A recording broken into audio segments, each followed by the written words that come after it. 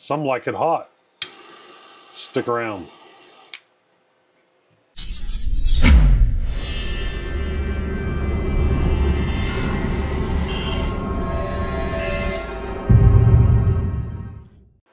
Hey everyone, welcome back. I'm Scott, Edge of 3D. It'll go over me here. You already know that. You tuned into the channel. So, update on PLA. Our favorite filament. Well, my favorite filament. It's cheap, it's easy to print. And as you've seen in, let's see, the video will probably come up here, maybe over here. On my Ht-Pla launch video, I printed everything on an ANET A8, printed just fine. So I ran the Ht-Pla through all of the normal tests using the advised temperatures, print settings that Polymaker supplied me with, and layer adhesion was not great. In fact, it was bad. Still usable, but not what I would like to see. Several people made comments about wondering if bumping the print temperature up would help with any of these. So unfortunately, I'm out of black, and Polymaker's out of Ht-Pla, period. So I had to run some tests in colors that I had on hand, which for the straight Ht-Pla, I didn't want to use the pretty colors, the fire gradient. That's too nice a filament to use for testing. I'll do something with it, I just don't know what. Probably more Flexi Dragons to give away. So I used a gray. And then for the glass-filled Ht-Pla, same thing. I have boron, not boron, I have, I'm printing a boron with the filament I have, which is called Power Tool Yellow. It's printing right there, right now, a V0. The final parts of a V0 are printing. So, had to go with white, because that's the other glass filled that I had. So, as you can see in a way earlier video, I tested the theory of does color matter on strength and stuff, so link up here somewhere to that one as well. Does the raising the temperature of the Polymaker Ht-Pla help? Hell yeah. So the first test I did was I printed it at 250 degrees. That's these here, right here. These are printed at 250 degrees nozzle temperature, and the tensile strength 193.1. Let me look and see what it was originally. PLA, Ht-Pla, x-axis yield, unannealed, as printed, 174.64, 193 and 195 on these two. So it did improve the tensile strength at 250 degrees.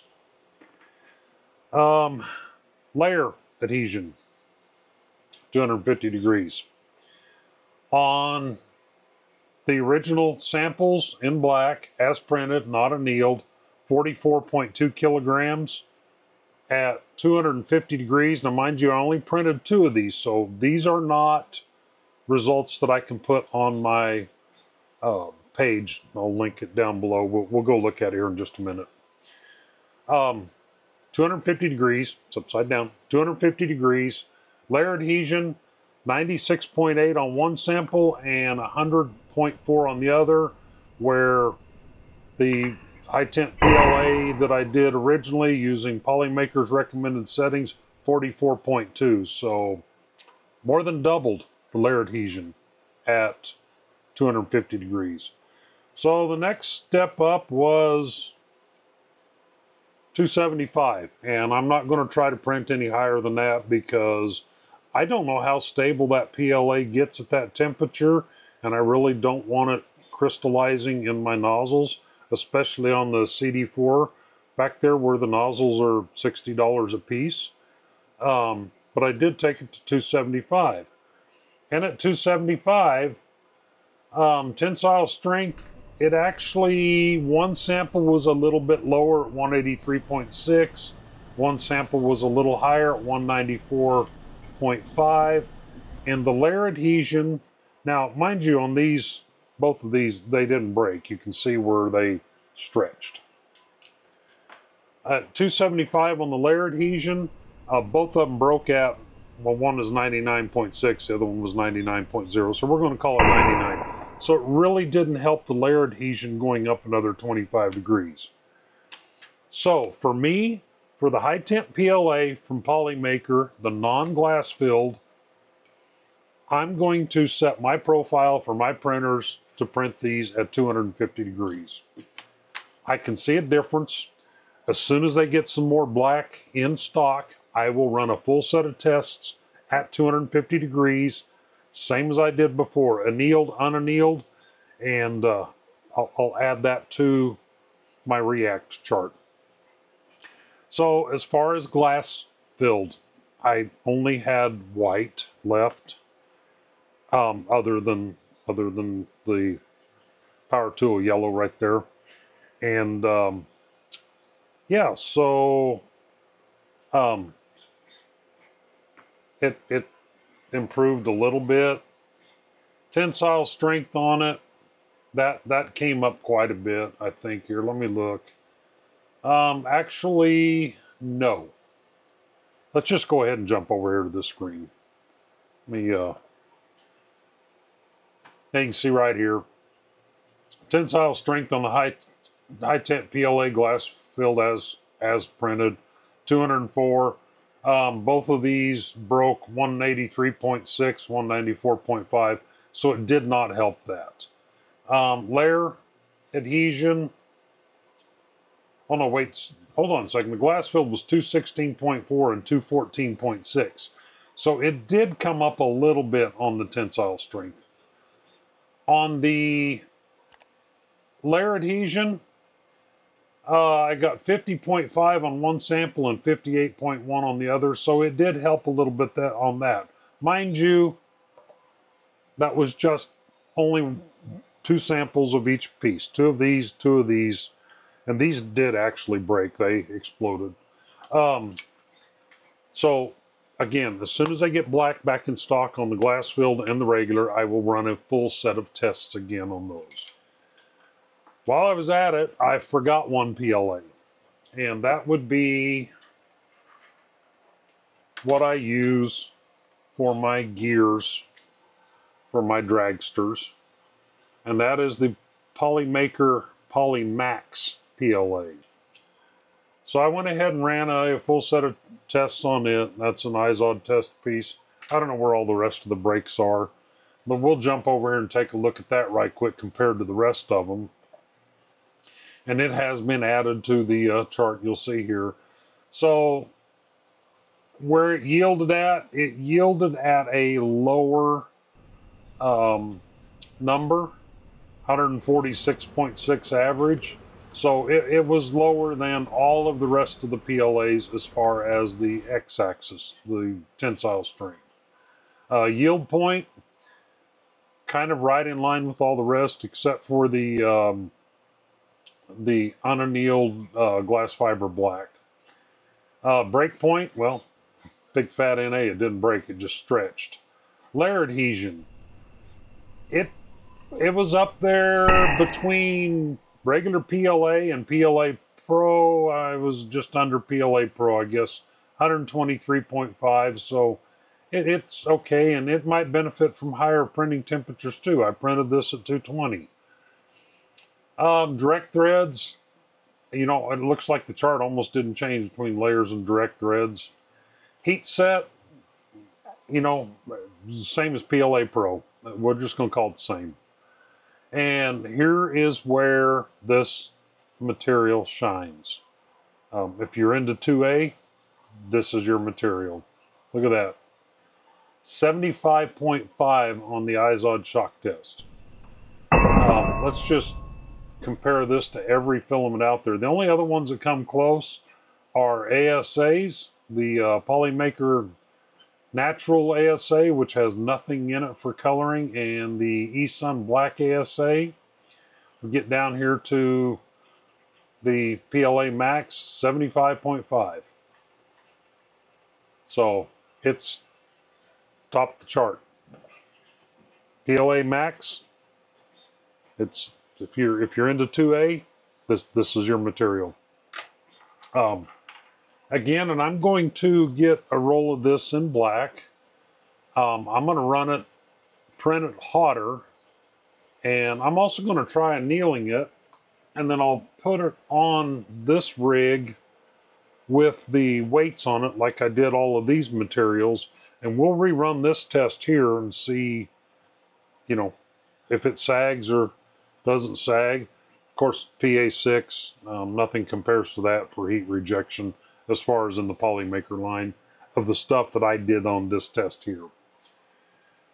So that's it. That's a quick update on the PLA.